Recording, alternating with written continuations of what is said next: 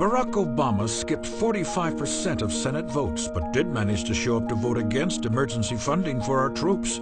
Obama was chairman of the committee overseeing the fight against al-Qaeda in Afghanistan, but never held a single hearing. It is true that we haven't had oversight hearings on Afghanistan. Obama found time to make 45 trips to Iowa, but only 2 trips to Iraq. Call Senator Obama and ask him to support Senate Resolution 636. Vets for Freedom is responsible for the content of this ad.